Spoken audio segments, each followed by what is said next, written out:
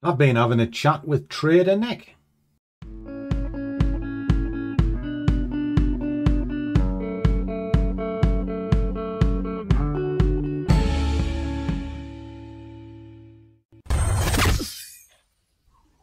Wait. Matron, take them away. Oh.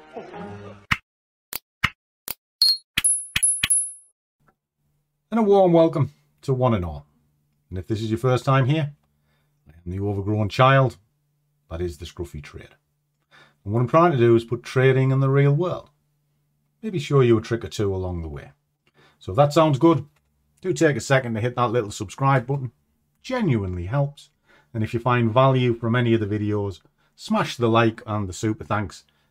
Keeps the channel on air. So what we're up to? Well, last week I did an interview with Trader Nick. And if you haven't come across him before, do go on YouTube and search him out. Trader Nick or A1 Trading. He's one of the upfront traders, a little bit like myself. Shows what he's doing in the moment and talks a lot of common sense. So when we decided to have a little chat, I was more than happy to speak with him. So what I'm going to do is I'm going to play you the interview. If you've got any questions, drop it in the comments below. And as I say, go check him out. He's a cool guy. Let's see the interview. Well, we're waiting. Hey everybody, welcome back to the podcast. Today we are talking with Gary, aka the Scruffy Trader, and he is a riot. You guys will really like hearing from him, I'm sure. He's a funded trader, meaning that a prop firm has allocated money to him to trade, which is an awesome thing. It's an honor for anybody to achieve that sort of thing. So I'm hoping that you guys get a lot out of this conversation, and hopefully if you're interested in getting funded yourself, Gary will have some tips that will really make you think about getting funded, how to approach it, how to do it in a way that is appropriate, so that you're not just blowing a lot of money on examination fees and such that you know can really pile up. So without further ado, I'll introduce you to Gary and let's hear what he has to say. Hey guys, welcome back to the podcast. Today I am joined with Gary. He is aka the Scruffy Trader. He is somebody who I've chatted back and forth with on Instagram and socials for a while. Gary, how are you? And welcome to the podcast. Very well, and great to put a face to the messages. It genuinely is. Yes, of course. So Gary, first of all, we have to ask about the name, the Scruffy Trader. Where did it come from? How did that come about? And just give us a little bit of background about yourself and your trading experience so far, and then we'll dive into some of the good questions that will come after. Super. Yeah, the Scruffy Trader is, a lot of people would naturally assume my charts are mental, being called the Scruff. It's not. It's actually a nickname from my wife. Because I am what's called a natural born scruff. I can make a mess anywhere. It's just nature of what I am. And, well, analogy, you put me in an Armani suit, 10 minutes later, I look like I've been through a hedge backwards. The scruff, okay? But when it comes to my trading and how it came about, I'm very analytical and I'm very methodical in what I do. And trading for me was an accident. I never set out to be a trader. I never thought I'd be one today. It was a natural evolution from a business that I had, and I fell into it while I was in a business meeting trying to drive the price down on a container of goods from Japan. And the guy couldn't do it because of the exchange rate. And at the time I had a guy work for me. He was a commercial bank manager, and he's going, well, you must be doing forward purchasing and all of this sort of thing. And at the time, I hadn't a clue what they were talking about. Just straight over the top of my head. And from there, it kind of grew into trading, because as my business grew, we ourselves had to go to manufacturers and buy the containers direct from source rather than a distributor, how we were using before. So we ended up actually buying the currencies ourselves. So my route into trading is not as you would normally see, where they see the glossy lights and think, oh, I might make a bit of money here. It was actually my job. And then when the factory shut, 2017, market forces kind of closed it down. I needed a job. And 5 years later, here we are. There you go. Well, that's a great introduction. So inspired by your wife, I'd actually listened to your conversation with Etienne and heard that story a bit before, but I wanted to make sure that our audience as well heard it. So of course you got the cool nickname. You've got it's very like you say, it's self-fitting to you and your style, your personality, which is awesome. I've always noticed that you've always had that sort of lighthearted. You don't take it all too seriously, which I really appreciate, especially in this industry where you get all the people who are so so right about everything kind of thing. So it's nice to hear that, and I'd love to hear a little bit, if you could, just a bit of your trading style, your approach. Does it match the Scruffy nickname? Tell us a little bit about sort of how you approach the markets in however way you'd like to answer that question. No, my trading doesn't match the nickname at all. I'm very methodical. And because of the way that I started in this, for me, it was always price and levels. So I pay close attention to levels, and I'm very meticulous with it. I'll sit on a Sunday and I'll mark up my primary markets, and each one of them will be leveled. I use a lot of fibs because I rely on fibs, but they're all high time frame. So you might see me trading on a 5-minute chart, but the idea comes from way up the chart. The 5-minute or the 15-minute is just there really to fine tune an entry. And I'm also very patient as a person. Now, I'm predominantly a day trader. I personally think there's 4 disciplines in trading. You've got the scalper who wants just 2 or 3 pips. I think that's hard work, certainly if you want to make a living from it. You have a day trader, which is myself, where it's 10, 30 pips within a day, and I'm happy with 1 to 2 trades. Now, if you size appropriately, that'll pay you the wage. But then I do sort of investment trading, if you want to call that, for my pension, or sort of like my car that sits on the drive, which is swing trades. And as we know, they're sort of past 24 hours into a couple of weeks. Or you've got long-term position trading for a year or whatever. So I sit somewhere in the middle. And if I was to sum up what I do, it's waiting most of the time. I'll work out on a morning what I'm after, filter the markets into 2 or 3 products. If you've seen my channel, you see I've got this crazy spreadsheet that I use. That's just a filter. It's nothing more than a filter. Once I've figured out a product that'll move, I'll lock into that for the day, and then I'll wait for the criteria that I'm after. And I'm not big on indicators or anything like that. It's more the structure of the chart, the price action, and then I'll overlay indicators just to kind of confirm a decision I've already made. And that's about it, really. It's very simplistic what I do. Sure. I just want to jump in here for a second to let you guys know that if you're not already inside of our private Discord channel, you can join using the link down below in the description, and you can get access to a community of traders that are dedicated to, like Gary, serious trading and realistic approaches to this stuff. It is not an overnight get-rich-quick scheme, and we've built a community of people that sort of kind of agree with that. So if you're someone who would agree with that too and would like to join our Discord, the link will be down below in the description. Now back to the video.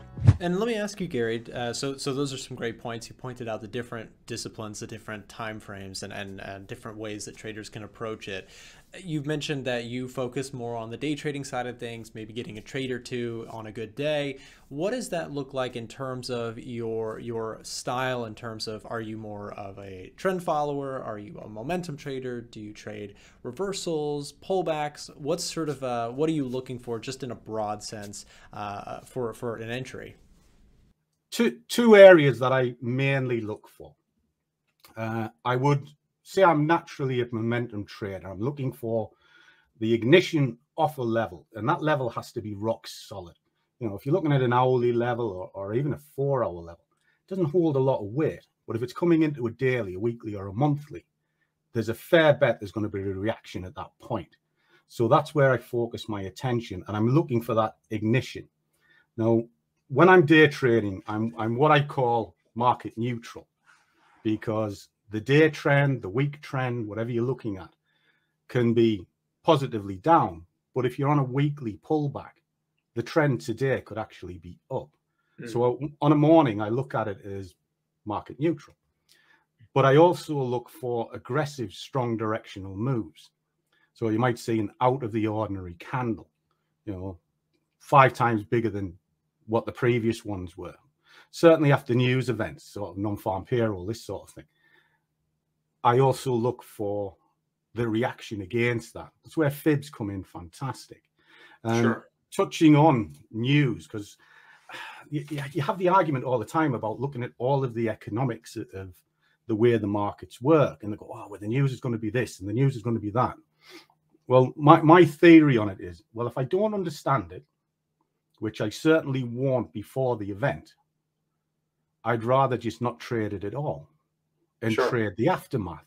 So I'm pretty good at waiting for a big news event, seeing what's happened, and then trade the aftermath. So again, it comes back to waiting.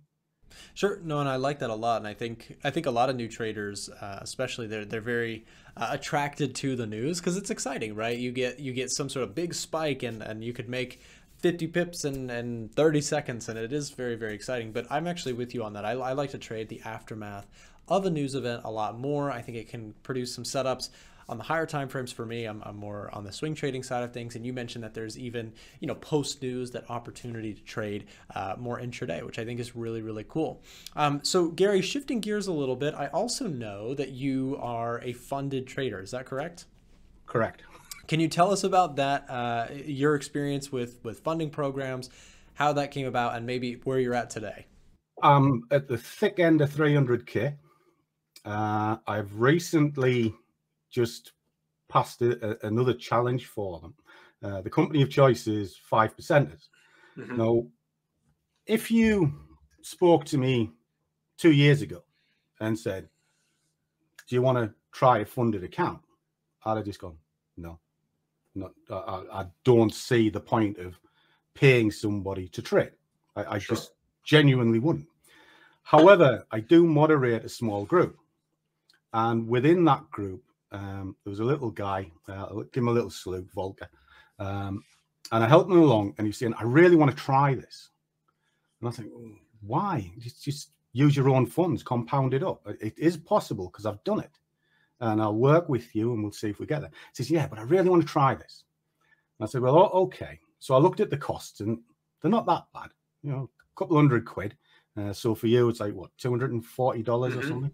Yep, depending on the firm. Depending on the company. But we're not talking life-threatening money, let's put it that way. Sure, of course. And I thought, oh, all right then. Well, I'll tell you what I'll do. I'll trade it alongside you because I like to speak from experience. And I went through it. And when I read the T's and C's of the fivers, I could do what I like, as long as I stayed within their tolerances, i.e. that they have a certain stop loss limit that you have. The account can only go to a certain level, sort of like they'll put so much risk on the table you can have. And well, you know the score. If you lose a lot of money, they're going to take the account off you. So as long as you stayed in them boundaries, you were fine.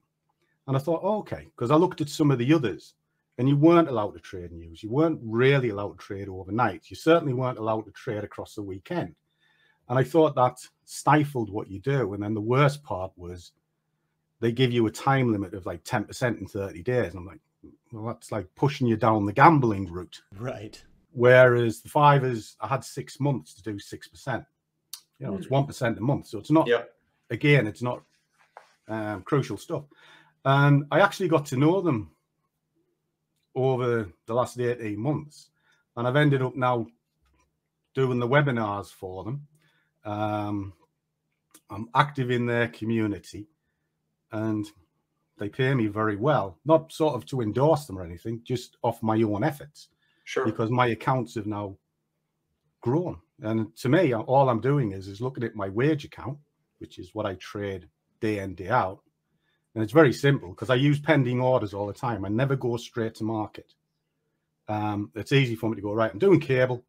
I'm at this level here. So put my order in there, click it on there, and it's just an extra bonus for me at the end of the month. So, yeah, now I've changed my mind. Yeah, well, no, that's really cool that you've kind of come full circle. You had somebody who you directly were working with that you wanted to jump in there and try it for yourself too. And now you said you've basically completely switched gears, and now you're on board with it, which is really cool. So you're managing over 200K. You said on the thicker end towards to Yeah. 300,000 Last week, well, I dropped you the certificate. That's another 50K added onto that fund. That's fantastic, and we'll show that once we do the edit. I'll send you some of my statements by all means, and they can see as each one's closed, it's a bigger fund as it goes up the ranks. Yeah, that's fantastic. But what I would say, if there's anybody out there that is looking at funded, I come from a business background. I held my business for over 15 years, and I look at return on investment all the time, ROI. And if you're putting 200 quid into a prop fund, and they are giving you X amount of funded capital, well, as long as you know what you're doing and you pass that challenge, that's a good return on that 200 quid. Sure. Because even if you screw it up after a couple of months, but you're being paid a couple of times, it's probably a bigger return for you. Sure. No, and that's the attractiveness of prop firms in general. And like you said, I think that knowing that you have the ability or the trading ability to sort of get to that point where you do get funded is huge, and it can actually be a great way to leverage your trading abilities if you don't already have capital at your fingertips. Let me ask you this. So Gary, in terms of getting funded, let's say somebody who's interested in this is curious about how they themselves could potentially get funded. What would you tell somebody prior to trying to get funded? What would you say, like, you need to be able to do this prior to trying? Because of course those attempts to try and get funded can be expensive for people who don't have a lot of money. For people who are working with lower capital bases, what would you say they should know or be comfortable doing first prior to trying to get funded? What's the checkpoint? That's a great question, because it's something I come across quite regular, and certainly in the group I moderate. What happens with it? It's almost like the industry itself as a whole. It's always sold on the big numbers. You know, oh, you're going to have a 50K account. We can fund you 100K. You're not. Your funding is the drawdown limit. So if you work your position size, like sort of go backwards, if you like, work your position size on the drawdown. Yeah. And then if you're working out the stop loss limit, you'll normally find that you've still got quite a decent amount of stop to play with, but use the account as leverage. Because what I found is a lot of people will go, right, it's 1 to 30 leverage, even if it's 1 to 10, whatever criteria they've got. But they think they have a 50K fund. So therefore they can put a massive position size on. And it just blows out the drawdown straight away. Right. However, if you broke it down into its smallest components, i.e. work out how much you have to do each day from start of entering to when the fund time limit's up, then work out the position size based on the drawdown, but achieve just a few percentage points over each day, you'll find the process is a lot easier. And once you're funded, obviously it moves up slightly. You can repeat the process, but you're naturally growing your money. So I guess the ultimate thing is just calm yourself down, slow right down. But if you don't know how to trade, don't do it in the first place. You know, I set my guys a challenge all the time. I say, do a 30-day challenge. And they always go, no, I don't want to. I say, no, do this. Because 30 days for a lifetime is nothing. Right. 1 trade a day. That's all you're allowed. 1. And after 30 days, if you're in a positive expectancy and you stuck to the rules, because if you turned around to me and said, well, I took an extra trade, well, you failed because you broke your stringent rule. And what that does is it slows you down, controls your mindset, but it forces you to look for the best setup all the time. And if you can do that after 30 days and you're positive, then yeah, have a go. But if you fail, that's a good point. It's a good point is sort of, and you said a couple things there that I really liked is you said basically lay out a challenge for yourself. In your case, 30 days, you get one trade per trading day. And do you have that positive expectancy? If you can see that, then you're probably going to set yourself up for a more likelihood to have success with a funding program attempt, right? Because a lot of times what people do is they're like, oh, I want to get funded, and they just jump in and they blow their money. And then they're like, well, shoot, now I got to do this 7 more times before I finally get funded. And it's like, that can rack up the bills. But if it's like what you're saying, you say like, take it slow, treat it like it's, you know, you're funded 100,000, but trade it like it's a $10,000 account, trade it way smaller, and be way more diligent with it. And that is a great point to anybody who's listening, who, if you're interested in getting funded, it's not this miracle amounts of money being dropped on you. Yes, you are getting, if you get funded, a trading account that is funded with a larger capital basis, but you still have to trade it. It's their money. They want you to trade it in a very conservative way. And like you said, if you can do it in a way where, you know, prior to taking the examination or the test phase, you're proving to yourself that you can do so, that's going to set you up for a lot more success. And also, I believe a lot of those funding programs offer like free trials to also try it out before you do it. Is that correct? There's a couple of them do. Yeah. The company I'm with, I don't really endorse any of them. I only put my name to this one because I actively trade for them. Sure. They have what they deem a boot camp, where you've got 12 months and it's €85. So it's like $100 if you like. Or, actually, we race into polarity, so it'll be about 85 for you. It's peanuts to get in, but you've got 12 months to learn your craft. And they'll chuck in a load of little bits for you. But what I would also say with the funds is, don't look at it as your sole income.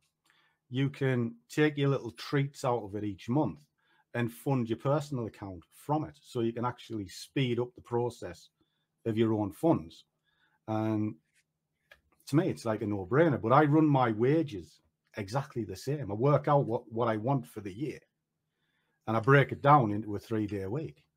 Sure. So the principles that we've been talking about, I do practice them myself. And it works for me. But I've always been like that. I kind of work out my money. I have various pots. I have a pot for my car, one for the house, one for my wage. If I want to go on holiday, I've got a pot for that, and I trade them up and just take little bits out. Yeah, and I love what you said, Gary, about sort of using that prop firm for really what it's intended. It's not necessarily meant to be like, oh, this is going to be your sole income source. But like you said, if you're able to prove your ability to a prop firm and then start, you know, slowly growing that account and using some of the profits to fund your own trading account, that's a really good way of thinking about it, because then, you know, once it's your money, you can do with it as you will. You can trade it whatever assets you want. There's no, you know, limitations that the prop firm may have. Of course, you still probably want to adhere to most of the same rules, low drawdowns and stuff like that. But it is a huge point. Okay, you get funded, you're sticking to the rules, you're slowly compounding an account, and then you can take those profits off the side and put them into your own trading account. So if you have the ability, those prop firms, that is why it's so attractive, is it's really a win-win if you have the ability to trade the way that they want you to trade, which is slow and steady and build an account over time. So I love that. That's some great points in terms of how to get funded by practicing prior to taking the examination. And then once you are, how to treat it like it's a much smaller account than it really is, so that you stay in their rules safely. And then finally, taking profits out of the back and putting them into your own trading account. All those are amazing points. What I also recommend is, even if you have a small account of your own, not prop, but both ways, and you're trying to compound up, because everybody wants the big account. They want it now and they want it quick. That's the worst thing you can do. The microwave culture of youth, shall we call it? Because I'm old, you see. I'm not young and handsome like you. I'm old and bald, right? So I know how to wait. But I also want to be paid for my efforts. Sure. And I think some people get lost in that. They think, right, I've made 500 quid this month. Now that could be fantastic. Why not take a little bit of it out? Take your better half for a meal. Or in my case, I'm an aging child, so I have toys everywhere, right? So I buy myself something. Yeah. But certainly have something for that's on your desk, because every time you look at it, you can think to yourself, trading bought me that. Yep. And then the next month, well, you're starting with a bigger pot, but you've had a little bit of payment from it as well. So you can naturally increase it and then do the same again at the end of the next month. And suddenly you'll find you're not buying sort of a McDonald's meal, because that could be a treat. You're going to a restaurant for a meal. And then the next month, you might be buying something a bit bigger. And then eventually that might pay for a trip in a hotel. Yeah. But you're seeing this and it keeps you motivated, because I think motivation is something that is really hard in the industry, because when it's boring, that's when you are sort of hitting the nail on the head. If you're still in the excitement and you're trying to push it over and over, that's where your mistakes come, and you will blow these sort of little gifts that you want. So you want something that you work towards and you think, well, no, I'll not take this because it's not that good. I'll wait and I'll get a better one, and then I can have what I want at the end of the month. Sort Absolutely. of like rewarding yourself for your work, I guess, is what I'm trying to drive at.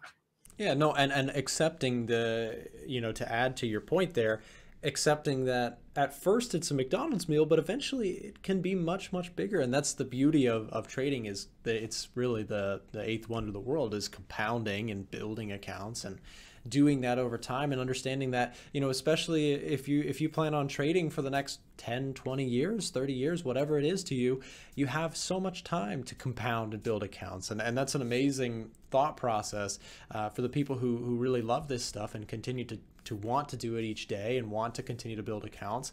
Again, you're starting out with small, but eventually you can build up and purchase things for yourself, whether it's for your family, go on trips, whatever it is. And that truly is the beauty of developing this skill over a long period of time, rather than, like you said, the microwave oven analogy of wanting it today, right then and there. You want the big returns.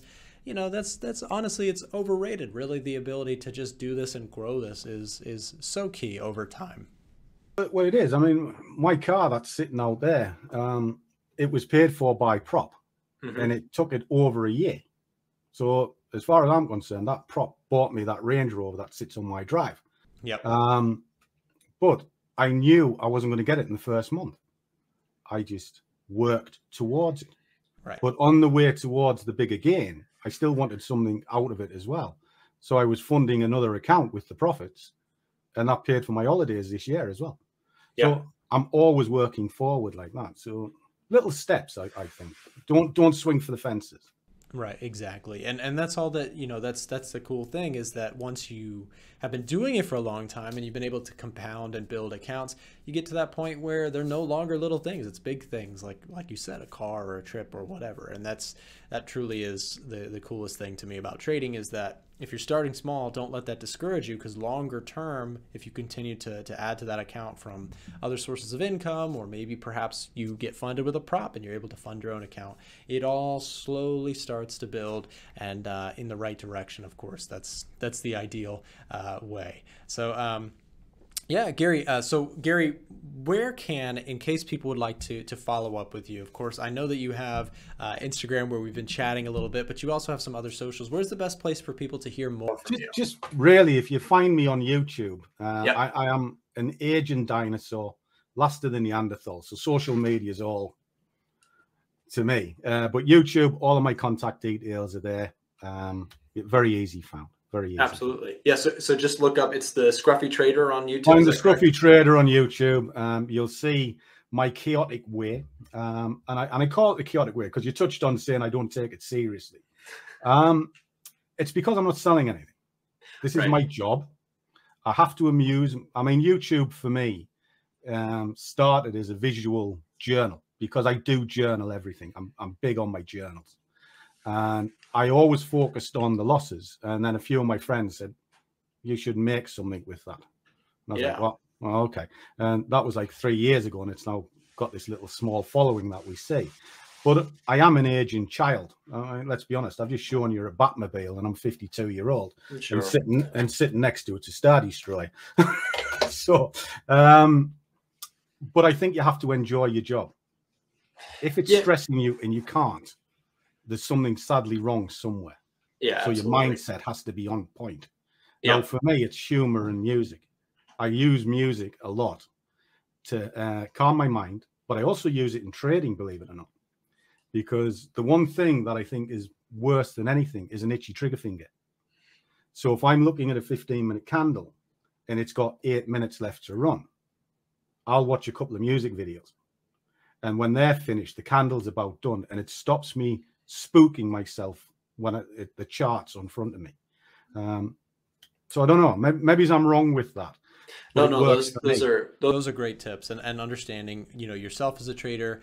That's a whole, probably another episode we could do together, talking about the psychology component of it. But Gary, thank you very much for coming on. Again, guys, do me a favor, do Gary a favor, go find him on YouTube, say hello, drop a comment, let him know that you watched the podcast and enjoyed something from it. And Gary, thank you very much for coming on again. Anytime. Pleasure. I hope to do it again sometime soon. Anytime. Awesome. All right. Well, thank you very much.